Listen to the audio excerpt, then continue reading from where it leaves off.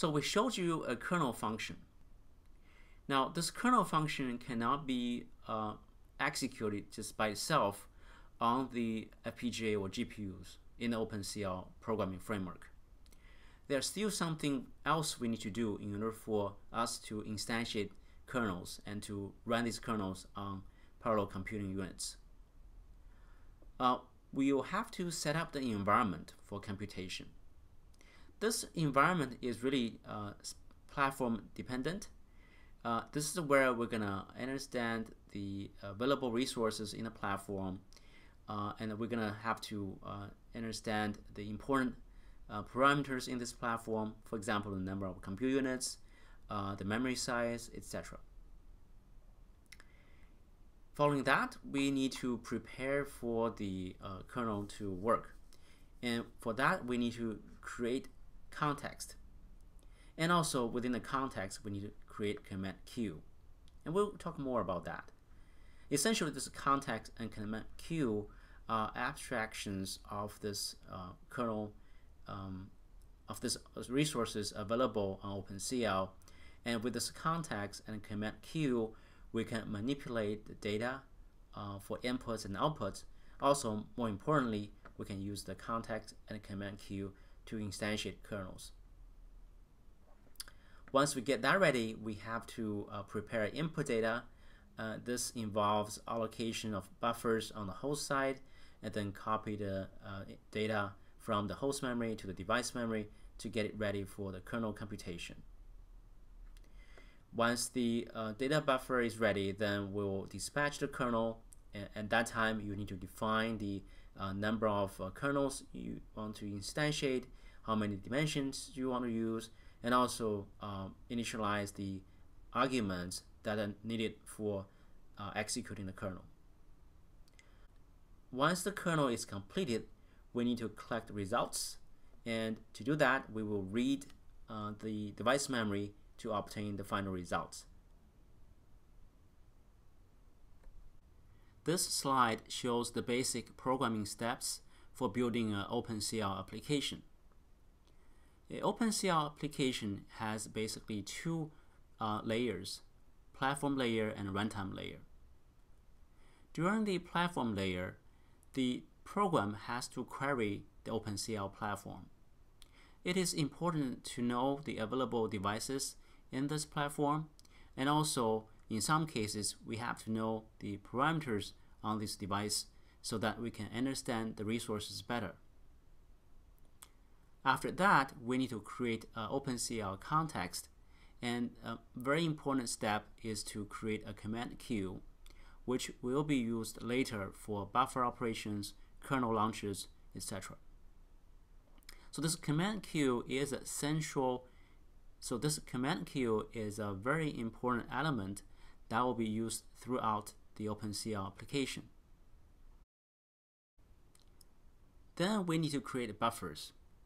Buffers are important elements for us to use for exchanging data between the host and the device.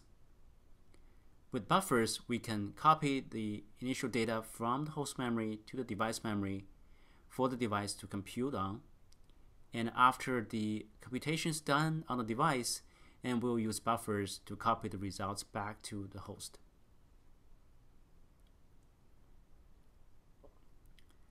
Next step is to compile program. Here we are really referring to the kernel program. We see that we can have a kernel function stored in the .cl file, and then we need to compile the kernel into a binary that can be executed on the accelerator device, either FPGA or GPU. So the compilation is really device specific. If we are running the OpenCL kernel on a GPU, then the compilation will be performed by the GPU compiler. If we are running an OpenCL application on an FPGA device, then the kernel will be compiled by the FPGA's OpenCL development kit. So it's often the time we have some differences in terms of kernel compilation at this step. And also the main difference between the GPU compilation and the FPGA compilation is the time. We know that GPU compilation can be very quick, and whereas the compilation for a FPGA binary could take hours. So that is why we have to deal with this kernel compilation differently for GPU devices and FPGA devices. And also we'll show you in the next example how we are doing this differently for different devices. After the kernel is compiled, and we can then instantiate the kernel. And to do that, we need to set proper arguments. We need to pass the values of these arguments to the kernel function before we actually run the kernels. Once the arguments are passed into the kernel, and then we can start executing the kernel. Eventually, when the kernel is completed, we can then copy the results back from the device to the host memory.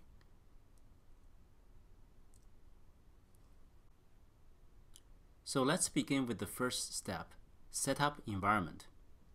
Here we'll look at how we query the platform and device, and how do we declare a context, and how do we create command queues. The first line of code is to get platform ID. At this time, you notice that all the OpenCL functions, they start with CL, lowercase, then the operation name after that. So this first statement is to get the platform IDs. Now the parameter we pass into this statement is that 1 means how many platform descriptors we'll be able to get, but we don't pass in a platform ID array to store the information, which is fine. But the most important thing is we're gonna use this platform count to record the number of platforms available in this system. Assuming platform count is declared as a variable, integer variable ahead of time. So we pass in this reference of the variable, and this CL get platforms ID will report the number of platforms into this variable. And then we use that variable to allocate the platforms variable. And this is actually an array of platform descriptors that we can use following later.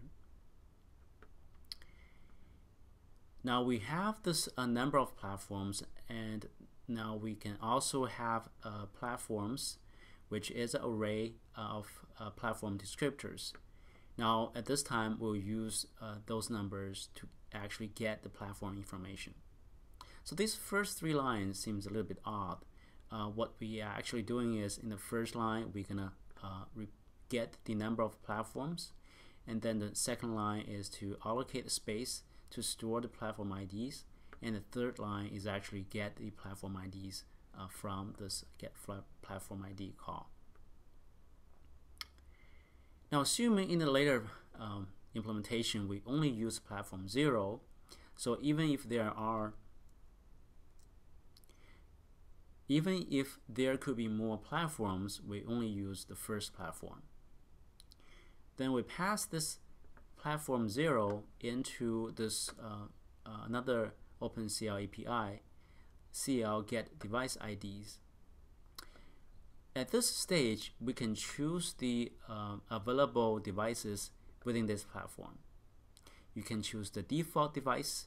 You can also choose specific devices such as CPU or GPU, and then you will use this device ID and return number of devices to record the descriptors of the devices returned.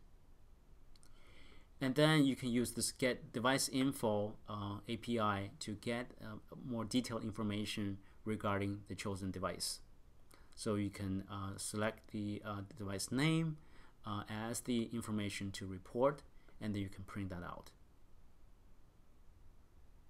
At this time, you can rest assured that you have access to the platform, and you are able to find a OpenCL device that's available for use. Now we're going to go to the next step here to create OpenCL context. As we mentioned earlier, context is a very important object in OpenCL framework. And context is an enclosure of all the resources, command queues, buffers, all tied into this context. As example here, we're going to create a command queue within this context. And also we say that this command queue is for this device, where this device ID is the identifier of the chosen device. And it has a return value, and you can check the return value for success or fail. And it's highly recommended that you do that in order to make sure every API call succeeds.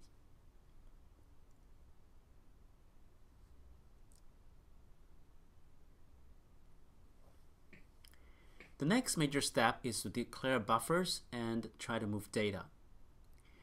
Now, we're doing this matrix multiplication. Remember, we have A, B, and C. A and B are input matrices, and C is an output matrix.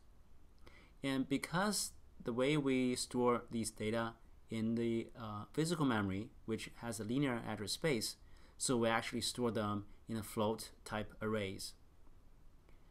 And we assume that A, B, C are all these float type arrays that have been declared ahead of time. So at this point, we can use OpenCL functions APIs to create buffers. The first example here is we create buffer A, where we use this CL create buffer. As you can see, we use this context again, because this buffer and any other buffers we use in this example are within this context.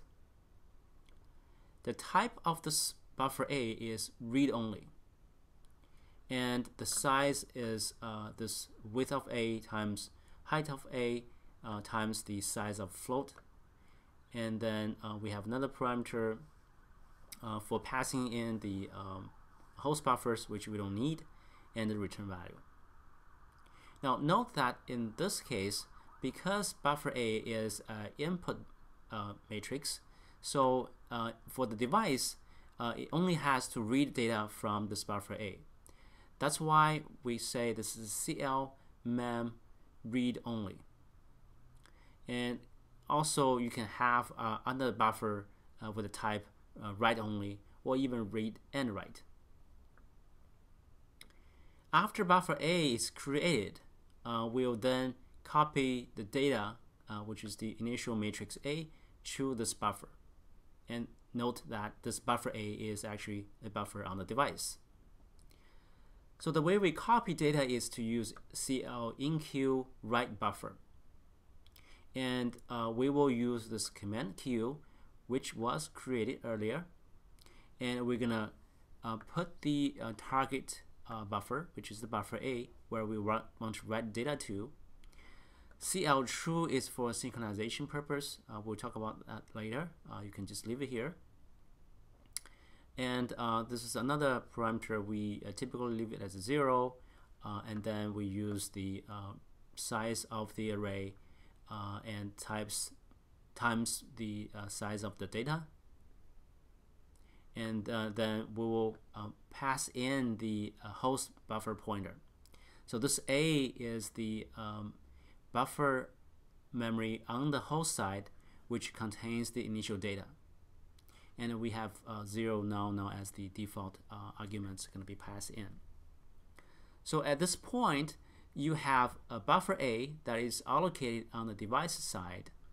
Also, we're trying to write initial data to this buffer A by using this CL enqueue write buffer. Similarly, we'll do the buffer allocation for matrix B, which is also on the device. As you can see here, buffer B is created using CL create buffer, and the type is memory read only, same as the buffer A, and also the size of matrix B. And then we're going to do another buffer write operation to copy the initial value of matrix B into this buffer B, which resides on the device side.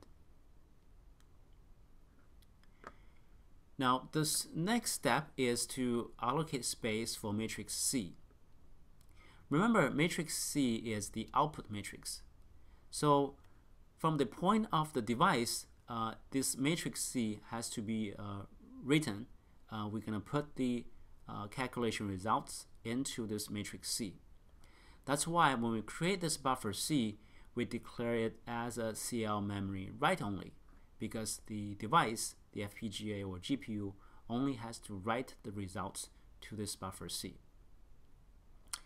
Even though we declare this buffer C as CL memory write-only, it does not prevent us from reading this buffer from the host side. And that's what we have to do, because eventually the host has to retrieve the results from this device and copy the resulting matrix from buffer C to somewhere in the host.